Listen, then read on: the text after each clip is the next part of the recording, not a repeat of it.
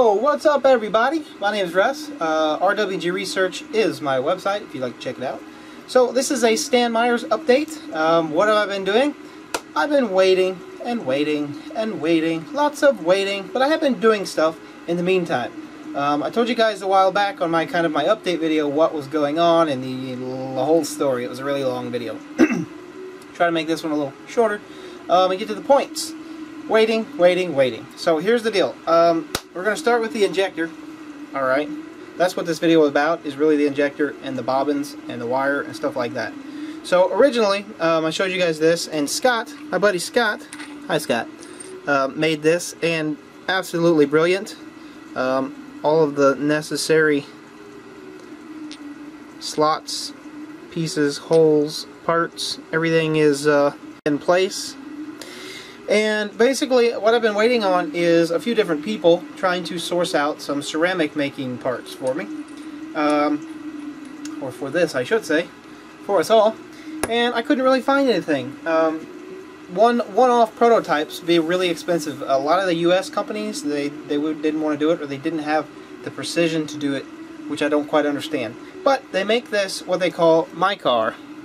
M-A-C-O-R. There's a whole Google search of it, and basically what it is it's a machinable ceramic. Alright? That's what originally we were going to use. I think that's probably what we're going to do, but in the meantime, if you guys haven't seen, I built this 3D printer that's actually running right now, and interestingly enough, there we go, a little tired today, should be in bed, but had an opportunity to make a video.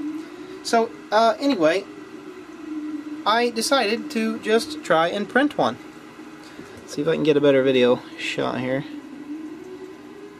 You'd be amazed at the precision that this thing prints off. Now I haven't cleaned this one up at all, so there's still just a few spots, but this is pretty much exactly how it came out. If I can get it to focus. There you go. And interestingly enough, this should fit right in here. Okay, and that should be pretty much flush with the back. And the tip should be pretty much flush with the tip. So I didn't actually clean this up. This came directly out of the printer, just like this, with a little bit of buildup down here to support the little lips right here. That's exactly how it came off. So honestly, for temporarily testing this device, this would probably work. I am probably going to go ahead and get the Meyer, if I'm saying that correctly. And Scott, the guy, I'm going to be sending this back to Scott to finish the nut and the back part, which actually I can make that one, but the nut, and I am probably going to send him the machinable ceramic and let him have a go. The precision work that this guy does is amazing. I mean, it's above what I even call quality. You know, my quality is pretty good. This stuff's ridiculous. It's off the charts. So I have full faith in Scott to be able to make those ceramic parts. So that's probably what I'm going to do. Art in Vegas, I know you mentioned you may donate a piece of that if you still have it. I haven't called you yet. I actually was going to call you a while back. Couldn't find the right information. So send me another email or something. Other than that, yeah, that's one part of this video. I did go ahead and temporarily drill this one out. Just a little bit to see how it would fit. The front of this thing fits a little bit better because it's sanded down. Anyway, so that's what's up with the injector. I thought that was really brilliant that I printed these out, and it worked fantastically. For temporary purposes, this cost about, I don't know, 50 cents in plastic. We make one, burn it up, stick a new one in, try it again. Cheap way of doing it, because the ceramic part's pretty expensive. Anyway, so next, there's an individual. I told you I've been waiting. There's an individual, he goes by the name of Electro. That's all I'm going to tell you, because I don't know if he wants to be flooded with people.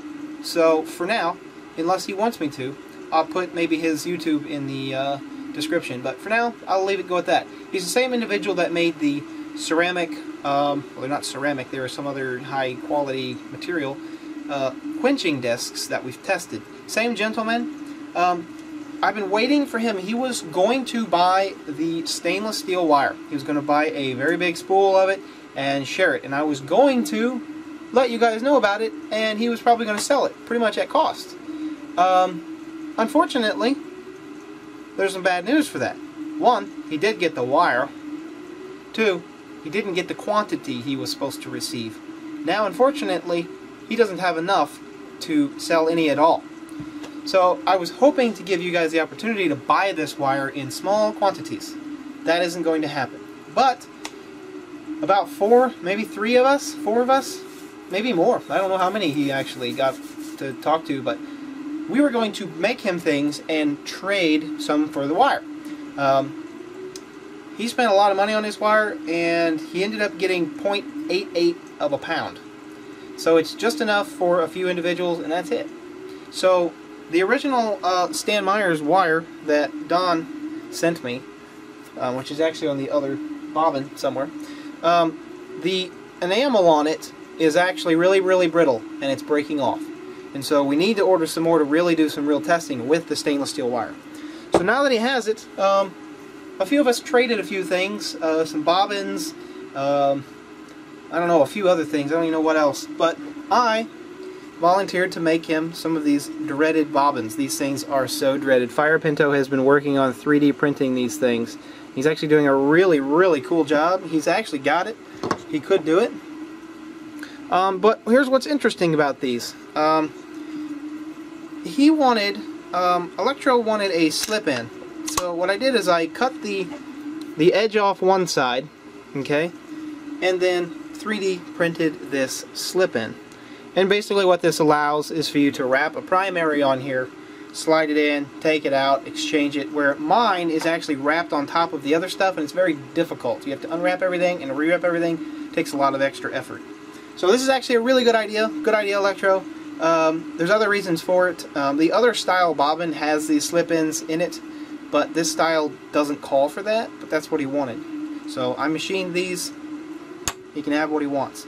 So I'll show you how well this printer, let me just show you really quick the printer. It's actually running right now. I'm actually on live. The live folks will see me in the background. I'm actually printing one of these a little bit smaller. And yeah, so there you go. Quick brief view. Still got some more tweaking to do on that, actually. But basically this slip-in fits. It's got a little play on the inside and outside, but it's got a lip on the bottom. And this allows this thing to fit exactly inside there. Perfect. So you can actually pull this out. It fits so snug and perfect that it fits right up to the top where I measured and printed it to. And I'm going to make a little bitty tiny ring that actually fits on the inside to keep any play here. But you can see, I don't know if you can see that. See a little bit of play that's in between these two spots? If I put this on backwards, you can see the amount of play. Just a tiny bit of space in there. Now I'm actually printing out a thinner one. This is a little bit too thick. This was the first test. I got a few more to print. I did a very light sanding on the inside, and the outside was pretty much exact. So when I draw the second one, I'll end up making it just barely different. Show you guys the gap here. The one I'm printing right now is actually a little thinner, but you see the space down in there, and that's just enough to wrap a coil. And actually I'm going to offset these a little bit different. But anyway, I thought that was pretty cool how well that worked out. I was just simply amazed. I could have machined that little part, but it's very tedious, and if I break it, just a little cut, a little too much, a little here, probably shot. So it's easier just to print that part, and voila. Okay, so there's a quick Stan Meyer's update. The other thing I wanted to tell you is on these pulse boxes. This is the rustic frequency generator, designed after Stan's circuit, modified by Kevin Williamson and me. Basically, what I plan on doing, right now, I need to be able to add a gating duty along with the frequency. Now originally I made this 50% duty cycle, exactly 50%, and that's what I wanted. From what I knew at the time, that's what we wanted. After doing more research, more people doing research and getting more information, I decided that gating frequency and the duty cycle, excuse me, needs to be adjusted.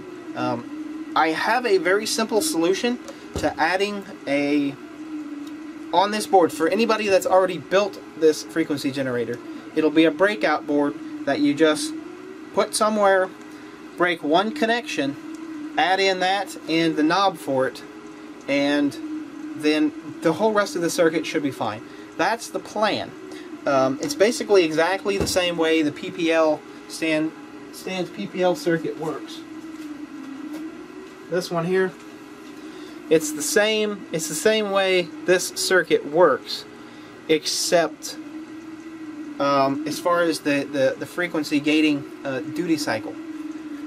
It's pretty much similar, but I'm trying to work out a few details. I haven't had time to actually work on it. So that's the plan.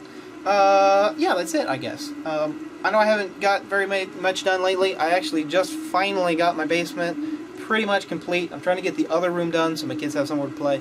So the new one's really getting close to now, and then who knows what's going to happen time-wise. Still be doing stuff, but this stuff just takes a little bit more time than I used to just not sleep pretty much at all, and it's been burning me a hole, man. So yeah, I'm pretty sure that I have footage of recording one of these. I believe it's already compressed and ready to go, so I will add that to the end of this video. But well, yeah, I guess that's it. That's it. So there you go. Good uses for the 3D printer. Some people may have been asking themselves why I made that thing. One, Nate and Jeff, they made me. And two, it really does come in handy. I've made a few other things already that's just, I wouldn't be able to make without it. Some of the parts are very complex. So, yeah, I'm going to let you guys go with that. Enough done talking. Peace out, peace and love. Leave a comment. One day at a time, guys. That's what it takes. Share the love. Help and be helped. You know, you guys encourage me. Hopefully my videos are encouraging to you guys. And for any of the naysayers out there, bye. See ya. Gotta do what you gotta do. Life comes first. Alright, peace and love, you guys. Have a good day. Mwah. I don't know why I kiss you guys.